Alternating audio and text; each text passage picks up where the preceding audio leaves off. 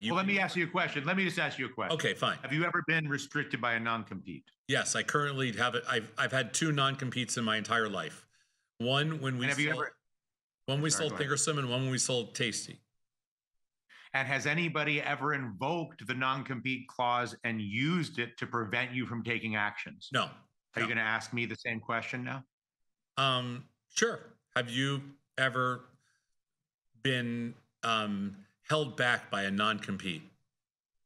Yes. Really? Tell me. Oh, yeah. So when I left CNBC, Yeah. so see, the NBC contracts all have non-competes. Yeah. So that a TV host can't go from NBC to Fox or from Fox to CBS Yeah. without either 6 months. It depends on the negotiation, I'm sure. Okay. I would say the shortest is 6 months and the longest is a year or even a year and a half. I'm sure, Okay. like for Tom Brokaw, they probably had an 18-month cooling off period or something. Okay. So Tom That's couldn't fine. go to CBS, right? Yeah. So when I left CNBC and was hired at MSNBC, which is technically two divisions of the same corporation, because it was all owned by Comcast. Yeah. But my contract was not with Comcast. My contract was with CNBC, which is a subsidiary thereof. And my new contract was not with Comcast. It was with MSNBC, which is a different subsidiary thereof. CNBC invoked Section 42-4-3474122764732 on page 943, which states that thou shalt not broadcast for any other entity, enterprise, organization, or affiliation. And so CNBC actually invoked the non-compete because at that point I had a very hot hand at Fast Money. In the sense that I had a big audience. The show was very popular, the financial crisis, so the ratings were off the charts. And so CNBC deliberately invoked and used the non-compete to force me off the air, because the head of MSNBC and the head of CNBC hated each other. And so when the head of MSNBC hired me, after I resigned from CNBC, that was already like a screwed up thing to do in the sense that, like, he's like, this guy should never work at this organization ever again, meaning the parent company. And then the guy from the other division gives me the best job of my life, money, whatever things. So then the first guy, the CNBC guy, invokes Section 473742127647374222 on page 943. In order to obviously prevent me from keep bringing the audience from CNBC to MSNBC and to prevent the MSNBC executive from harvesting the CNBC audience over to the MSNBC audience, even though all the money's going to the same bank account in Philadelphia, by the way, at Comcast. Was kind of a screwed up thing. But I was in a non-compete. The non-compete was invoked. And it I think there was it must have been a 6-month, a garden leave, kind of a thing. Yeah. But I do believe, if memory serves, that the CEO of MSNBC went to the CEO of Comcast after 2 months or something and sort of made his best case for why this is against Comcast's interests. And then they waived Section 47374212776432 on page 943 after 3 months instead of 6 months. So I feel like I have a lot of domain expertise, I guess is what I'm getting at. And I think they're a good thing. You think what's a good thing? Non-competes. I think non-competes are a necessary way to protect the equity. So in other words, I would not have had a big audience and everybody knows my name and I can get these big $1 million salaries at the time and all those things if CNBC had not spent years sticking my beak in everybody's face and, giving me producers and giving me things. And so I wouldn't have been in a position to command this new fabulous, financial contract and job if I had not had the investment of the initial employer. Now, it was stupid in this sense because it was in corporate invite. Yeah. So if Microsoft or Google or whoever invests all their expertise, all their support, access to their resources, that's an equity investment that makes you, Tom Sosnoff, the 24-year-old, more valuable than you would otherwise be. And they're protecting their investment, because if I'm investing all the training, all the resources, I mean, I think about the training they put into us at Bloomberg when I was 22. A lot of money was spent on paying trainers and paying. I mean, I'm sure you're very familiar with the costs of educating and training new hires and all these things. Sure, of course. And so it's a way to protect companies. Protect what? Protect companies' investment in training talent so that they don't. How are you protecting the company's investment? Because I'm preventing young Tom. How's that protecting the company's investment? All you're doing is you're not protecting the company. That's all bullshit. Yeah, I am. I'm keeping Tom from ripping me off. No, you're not keeping Tom from ripping you off either. You're not protecting anything. You're not keeping me from ripping off. That's total garbage, and you know it. That's not what that is. That is no, that's exactly what that is. No, it is not. It's strictly just, it's my ball, and you can't use it. And what you're saying is essentially that this is almost like it's a penalty clause, but you're not protecting anything. Like here, there's a reason why we've never asked anybody to sign a non-compete ever in 40 years of running my own business. Never asked anybody to sign a non-compete. You don't want to know why? Why? Because if you don't want to be here, I don't want you. I don't care what the hell you do next. Okay. So can I address this? Can I speak to this? Sure, go ahead, address it. Because I've had sort of two huge corporate adventures, right? 10 years at Bloomberg and then 10 years at NBC. Okay. Yeah, sure. I just gave you the NBC's culture, right? Which is heavy. I don't care. I'm not. I understand what CNBC does. I don't care. I'm trying to make a point here. Okay. At Bloomberg, there were no non-competes. Of course. Michael Bloomberg agrees with Tom Sosnoff. Yeah, of course. And he says, you know what? If you don't want to be here, get the F out. That's right. In fact, at Bloomberg, the whole these places where they're like, oh, 2 weeks notice, and it's Tom's last day, and let's have a party. No, Tom quits. He has 30 minutes. 100% agree. From the moment he quits to get the F out of the building, 1. Yeah. 2, he can never work here again. You will never, like, you can't come back in 5 years and be like, oh, hey, no. You want to stay here, you stay here. You don't want to be here, get out right now. I did not know that about Michael Bloomberg, and we have the same exact policy. The day you tell us, like, people have come into us and say, listen, I'm going to give my 2 weeks notice. And we're like, nope, you're out now. Just walk out. Don't come back. Exactly. Yeah, we don't. It was legendary because there was a guy who was one of the equity co-founders, like original head of sales. Get out. Who was the biggest of the big in terms of not being Mike Bloomberg, whatever. And everybody walked into the office one day. I don't remember his name, but he walked in and they're like, oh, where's Tom? Whoever, like Mr. Big. And they're like, he quit. And you're like, and everyone's like, you mean Mike told him, who had been with him, for 30 forever from day one kind of a thing. 30 minutes, get out. Yeah, we have the exact same policy. So would you do the same? Would you throw Scott out in 30 minutes if you could? Oh, in a heartbeat. No. I mean, listen, he's my partner. That's a little different, but no, it's different. I know. We have been that way. Him and I have been united on that front for the last, 38 years or whatever, however long we've been together. Yeah. And once you leave, you can never come back. And once you, I shouldn't say it, there's been a couple of exceptions over the years. And there were a couple of exceptions at Bloomberg as well, yeah, by the way. But generally speaking, once you leave, you can't come back. A couple of exceptions. And then, but when you leave, you're gone. Walk out right now. Right. And never asked anybody. So I would say there's two competing schools of thought, which are represented by the Sosnoff Bloomberg school, which is, if you're here, no one's going to take better care of you than I will. And you're going to work your ass off for me. And I love you. Yeah. And if you don't want to be here, get out right now. If you don't want to be here, I'm not going to, if you think you have a better opportunity somewhere else, go there. And if you don't want to be here, go there. I don't care. I hate firms.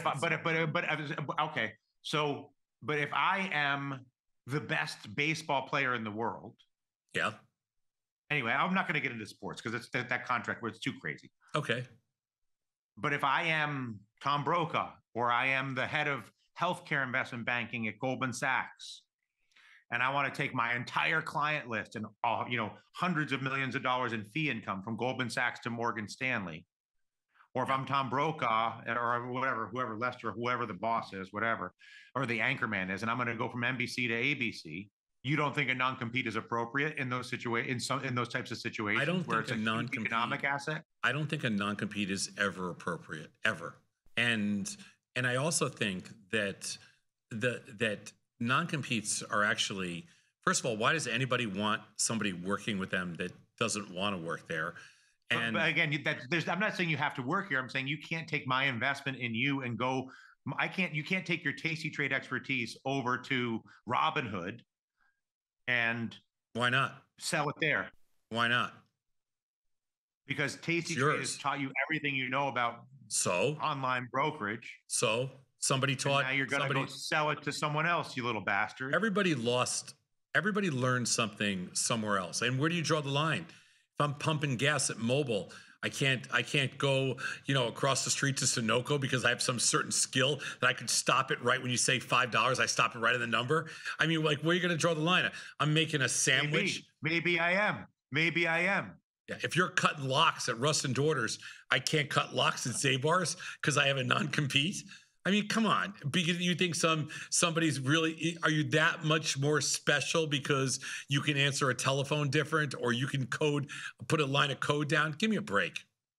But there is a spectrum between that and no, there's not. No, you said you have a non-compete right now. You're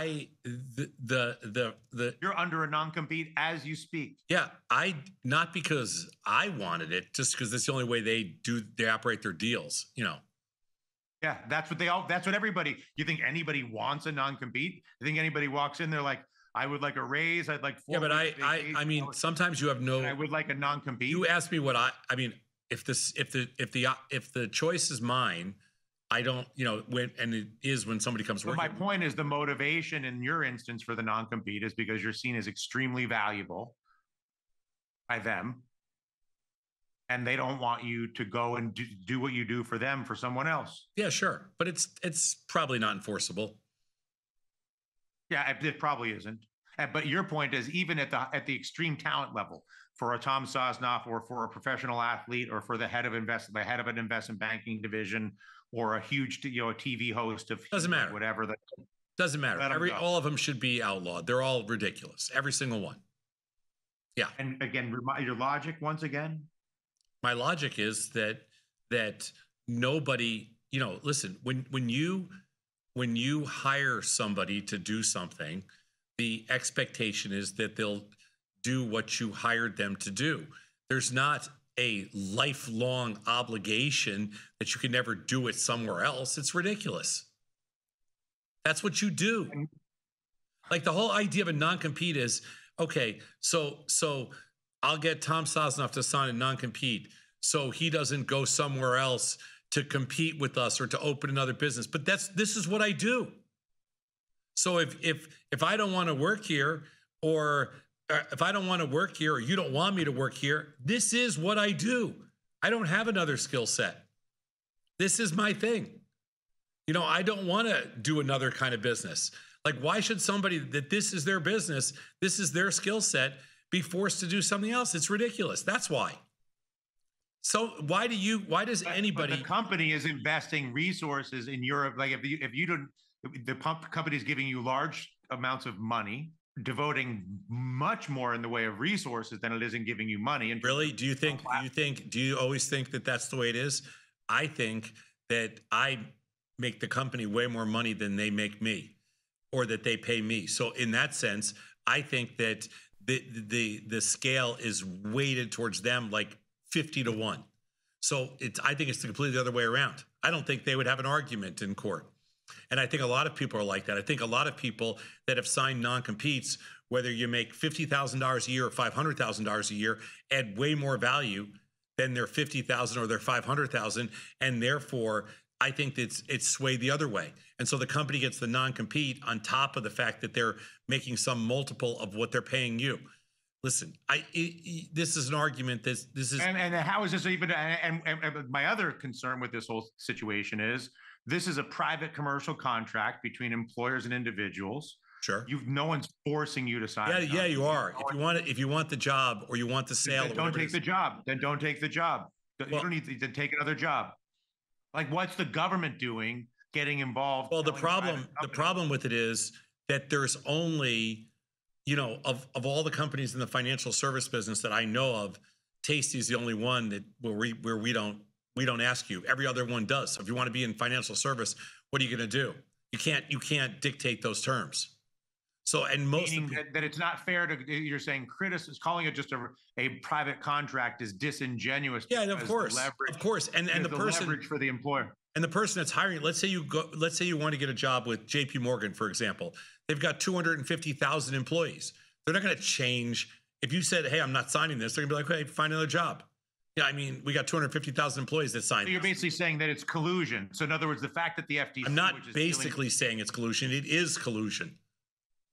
It's universal and it's industry wide, and in many cases, it's much bigger than industry wide. And yes, and that's why they're getting rid of it. There's a good reason for getting rid of it. It's wrong. It's obviously not wrong, because you're assigning no value to the investment that's being made by the organizations. That's right. That's right. In these individuals. Because do you know why companies hire people in general? The reason that you hire somebody is because you are going to make some multiple on that person. That's the reason you hire somebody. You don't hire, like, we just don't indiscriminately hire. We hire somebody because if we pay them X, we're going to make 3 times X in revenue on that from that person. Okay. So you're getting paid for it. It's not like you're not getting paid. So you're training that person and you are getting paid for it. If that person decides to leave, you replace them with somebody else of which you make 3 times X on. Otherwise, you're not in business anymore. So the idea that you're giving them something, no, they're not. They're giving you something. Meaning that I'm selling you my labor at a discount to its value to your organization. By definition, you are not selling it at a discount. You are selling it at fair value. But the company is able to take that fair value and turn it into a profit center. And therefore, if you're not there, they replace you with somebody else and they do the same exact thing. And the training process is part of their cost of just doing business. It's already built into your salary. And it's ridiculous when they say, oh my God, we took you and you're taking our industry secrets and all that stuff. It's all bullshit, garbage, complete garbage. Well, not to mention, not to advocate anything on your side, but you don't need a non-compete. Like if I work at Google and I take a bunch of proprietary intellectual property from Google and I go over and take it to Microsoft, I don't need a non-compete for legal recourse. There are laws around trade secrets and intellectual property. Of course, you can't steal. That can be enforced. Like if I take the design of the back end of Tasty, of course, and I sell it to Robinhood, of course, you don't need a non-compete to come after. No. That is something completely different. You're right. You're right. But we've had situations. Where we've tried to hire somebody from a trade desk of another firm to come to work at a trade desk of ours. I mean, it's like, are you kidding me? You're going to try to stop this kid from coming over here because you paid for their registration of their licenses? Give me a break. Go sue the kid if you want, and we'll back him. And I love when companies tell you, because this happens to us all the time, because we'll hire people that have non-competes, other companies, because we don't believe in them, and other firms will. Their chief legal team or their compliance officer. Send a big letter, big fat letter. Or their CEO will call up. I've had CEOs call me up and say, hey, Tom, you better not take this person or we're going to come after you guys. I mean, I go. Section 944372747. But I'm always saying the same thing. I go, you're going to come after us for what? I don't have a deal with you. So you're going to tell me who I can and can't hire? And they would say, well, you can't hire this person because we have a non-compete with them. And I go, you have a non-compete with them. I don't have anything with you. And if you want to go after them, go after them. And whether or not I decide to pay their legal expense, whatever, but you're going to look like an idiot. And they never, ever, ever, ever go after them, ever. So how do you reconcile your advocacy for the FTC's government overreach to intervene, or government, I won't call it, that exhibits prejudice on my part. How do you... I was going to object to that, counselor, but instead, I know. I apologize. I self-objected. How do you reconcile your alignment with the FTC's intervention on the perceived collusion regarding non-competes with your resistance to the FTC intervening in the obvious monopolies of the giant tech companies. Hold on, I don't know what, like the most obvious monopoly. I would say I'll take the layup of all the monopolies, right? Because you can debate Amazon or Google or whatever. Sure. But for sure, the Apple App Store is the is the purest, the least debatable example of a tech monopoly, where if you want to get your app into the system, the only way you can do it is to get it into the Apple App Store. All right, sure. And they pound you on the price. Oh, okay. So what's your point? What's your question? So you're okay with the FTC stepping in to powder the non-competes, but you don't recommend that the FTC step in and powder the fee structure at the App Store. What do you mean I don't? Why would you? I'm saying every time I bring up using the FTC to address the tech monopolies, you're like, oh, leave them be. The market. No. There's a big difference between tech monopolies and certain things that they offer. I am a huge, I'm in huge opposition, and I was very supportive of, what was the company that was going after the App Store? Not Take-Two. The video game company, I think. Yeah, the video game company, but not Take-Two, the other one. Activision? Yeah, Activision, right. No. Was it? I don't know if it was. It was. I feel like they started with an E. It was whoever did World of Warcraft. So whoever the company was, video game company. Yeah, the company behind World of Warcraft. Anyway, and sure, I was a huge supporter of them going after Apple. And the Apple, App Store is ridiculous. It drives me crazy. But that's, that's apples and oranges. No, I am not in favor of protecting the Apple, iStore. You call it monopoly. I just, whatever it is. But I am in favor of allowing tech companies to get bigger, to do their thing. But you say that, but it's clear that Amazon, for instance, exerts a lot of leverage because of its size relative to of course they every do. Other retailer. But 25 years ago, Amazon didn't even exist. So my point is that we need disruptors in the world of technology, and the stuff, we can look at Amazon, and if you take a few steps back, is the world a better place? This is what drives me crazy about the argument you're making. Is the world a much, much better place with Amazon or without Amazon? Or would it be without Amazon? Better for who? Better for who? Better for you, Dylan Radigan, the consumer. Better for you, Dylan Radigan, the entrepreneur. The technology, the technology. Definitely not. Every single thing that we do, we're all better off for Amazon being around. Couldn't disagree more. Oh my God, how can you even say that?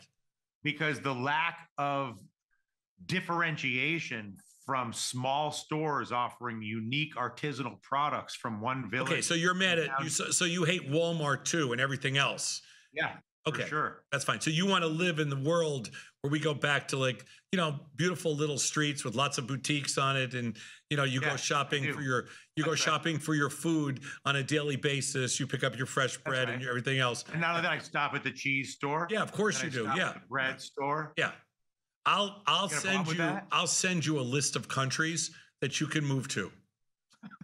And cities in those countries that will support that lifestyle, and even those places in like Italy and other places like that still have they hate the tourists there that support that economy. That's how dumbass people are. Yeah, no, I'm not buying this whole argument. Don't give me that crap. No. So speaking of monopolies, since it's a sort of recurring side theme of this podcast and the world we live in, it also appears that, I won't say it's a monopoly, but that there's an increasing concentration of the total enterprise value of all of the equity stock in the world that is held in private as opposed to available in the public markets.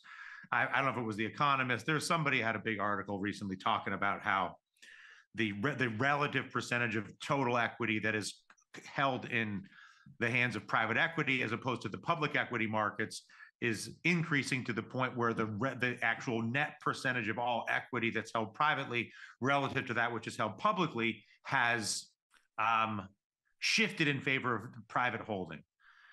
that would seem to be a move away from the democratization of finance to the availability for the average Joe and Jane to participate in the long-term value of equity, positive drift, and appreciation in favor of the extremely wealthy, who are the only ones who are owners of private equity firms, increasingly holding a disproportionate percentage of the overall equity appreciation in the world at the expense of the little guys. So it's an advantage for the super rich over everyone else. And at the same time, it narrows the available pool of equity in general in the public markets, making them less dynamic, less interesting, and on the margin, more fragile. Very interesting argument. And your argument is that the reason that this is happening is because of what? Because being a publicly traded company is burdensome, expensive, and a royal pain in the ass. Quarterly earnings, Sarbanes-Oxley, $1 bajillion a year in legal fees, $1 bajillion a year in administrative fees. Who needs it? And you're right. And so who are you mad at? The government. Like everybody. Yeah. Okay. So you really should. I'm not mad at anybody. I just believe that the government has made the costs of being a public company so burdensome that it's created a massive advantage. So you're not mad at the private equity firms, and you're not mad at the companies themselves, right? Because you can't. No one is mad here. Okay. So here's the problem. It's not really the government, all right? The regulators had very little choice after post all the abuses of 08 and prior to 08. So their hands were tied in that they had to do something. And companies, financial service companies, among the worst offenders, put the economy on the brink because they were unethical, and they should have been given the death penalty or a version of the death penalty. They should have been put in jail for a long time, meaning the corporate jail, the financial service companies that abused the system and put the system on the brink. That exploited the too big to fail thing. Banks, brokerages, everybody that exploited it, lenders, everybody. Now, in response to that, the government had to do something. So the regulators stepped up and did what they had to do, which was put things in place to protect the integrity of the system. So we can't blame the government for this. Okay, this was not. Well, we can most assuredly blame the government. No, this is if you want to blame somebody, you can blame the financial service world, because can't blame the private equity firms, can't blame the companies themselves. Okay, but the structure that we had created, which is an exchange structure, and which is a whatever you want to call the financial service distribution structure, essentially, the whole way we bring companies public, and the whole corporate finance structure. That's You're saying that the fee structure and the friction of going public and operating publicly is that the friction of the transition from private to public is so brutal. The pressure on financial service companies to beat their earnings and the fees that they charge these companies to go public, that we put ourselves in a position where the financial service companies were ripping off the individual companies, the exchanges were ripping off these individual companies, and then ultimately the consumer got ripped off because everything fell down to the consumer. And the companies that should have been punished and essentially put in corporate jail for this were walked away because they were supposedly too big to fail. And part of that, it was systemic. There was nothing, I'm not sure what we could do except fix the system. The world of private equity. See, private equity needs the public marketplace. Let's be fair about private equity for a second. There's no such thing. Private equity doesn't exist without an exit, right? You need an exit. You can't have private equity without an exit. And every company cannot be bought and sold privately. It just doesn't work that way. So the only way to get an exit is to take a company out into the public market space. And so every private equity firm wants a public response or a public event somewhere down the line, 3 years, 5 years, 7 years, 9 years, whatever it is. They want a public response. Now, to me, that whole thing is really fascinating, because the same group that needs, the same group that needs those public events didn't do enough to protect the integrity of those events. They didn't really understand it. Now I think they do. And now I think the world has changed. Now I think that there's not something necessarily broken, except that we have to get companies that are willing again to go back to the public marketplace by reducing the fees and the overhead costs. So let's talk about, all right, because I, as you know, I'm on the board of a hospitality company that approached an IPO on the NASDAQ a couple of years ago, backed away. The COVID thing was no friend of a travel company at the time, and is reapproaching that now a second time, albeit no longer in an American market, but in a non-American market, meaning a different, like a public market in London versus New York. What became apparent to me in that process was the obscenity of the fees, whether it was the legal fees or the banking fees or the accounting firm fees, by the way. The accounting firms make out like a bandit. Yeah. To certify, I mean, it's a madness. I can spend many millions of dollars just with an accounting firm. To prepare the books. Yeah. In a weekend, I can spend $7 million if you're not paying attention. The reason the fees are so high, whether it's legal, accounting, or investment banking, is because of a collusion between the big accounting firms, KPMG, blah, blah, the big law firms, and the big investment banks. Okay, so I don't disagree. So my point is that that's another place for Linda Kahn. In other words, the reason. So you have a conflict of interest, right? Where it's in the interest of private equity to have it to be cheap to go public, because they'd love to lower the fees to get their private company public. It's in the interest of any private company owner to have the fees to go public get lower. The only person who has an incentive to charge high fees to transition from public to private is those who control the doorway, right? The gatekeepers, lawyers, accountants, and bankers. There's a small enough number of lawyers, bankers, and accountants that they can get away with 7- and 8-figure fees, service fees, to facilitate these transactions, only because of the collusion between them. In other words, would you have the FTC step in and target the fees for equity transactions from the private markets into the public markets? Because I can tell you, and I'm sure you already know this, but I'll just remind you that the fees to go public in New York have to be 10 times, if not more, 20 times more than the fees to go public in London, for instance. Yeah, that's probably, well, I don't know if it's 10 times, but it's pretty significant. A lot more. But the opportunity is more. It's all based on opportunity costs. Would you have the FTC target the same way that they've now targeted real estate brokers on their 6% VIG for the first time in the last year? Would you have the government target the 7% IPO fee, or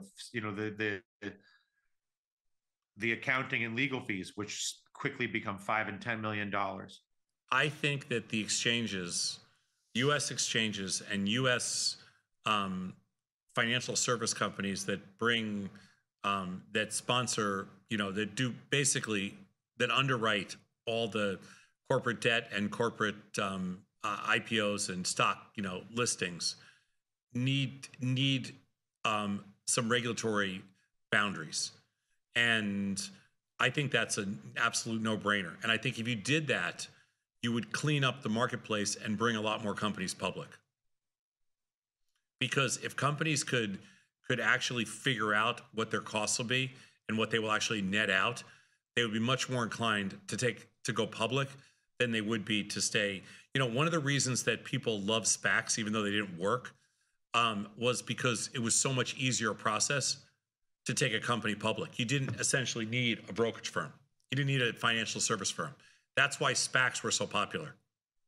That's why so many companies came out. I mean, we needed to learn a lesson from the entire SPAC debacle.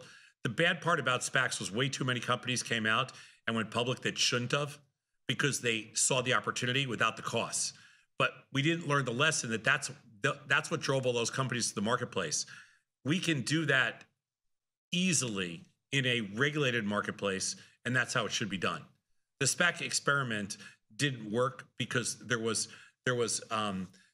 because nobody anticipated the amount of companies that were going to come out that way, but it didn't require the normal funding and the normal kind of like pipeline to getting capital. So it worked. So I think that the SPAC experiment was huge to show that the demand is actually there. The system, the way it exists today, is broken. How would you fix it? If the SPAC was obviously indication of the desire for a solution, but it was not a good. It's a regulatory thing. It's easy. Hey, you know what? You can only charge X amount to bring a company public. You know, you can only charge X amount. The exchanges can only get so much, and the underwriters can only get so much. You know, I mean, yeah, Goldman Sachs wouldn't be happy, but the smaller underwriters would be fine.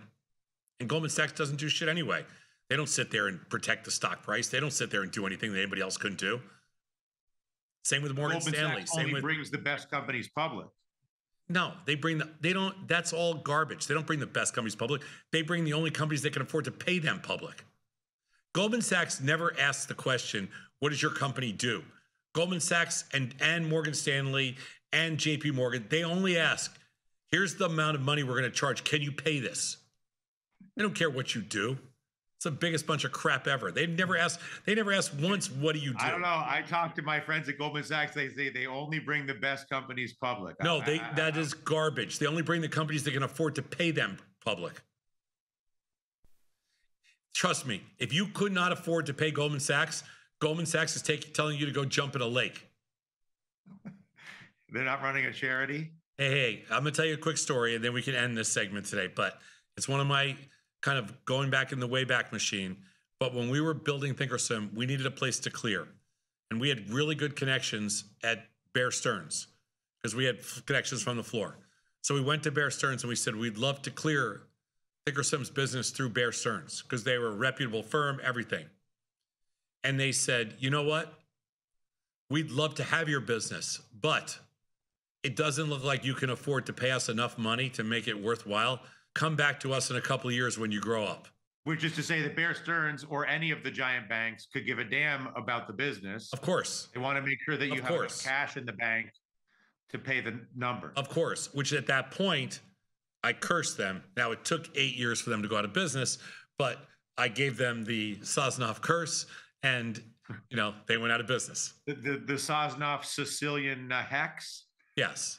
Yeah, and we went and cleared at a firm that came to us and said, we would love your business. You'll help us grow. We're like, beautiful, let's go. Did you do the same thing to Arthur Andersen, by the way? Was that you? No. The only other firm I ever put the hex on, well, there was a couple, but American Express, but they're still in business, and Global Crossings, they're out of business. Okay. Oh, I personally took Global Crossings down, no question about it. With a combination of the Sosnoff curse, the Sicilian hex, and a voodoo doll? Yes, Triple threat? all three.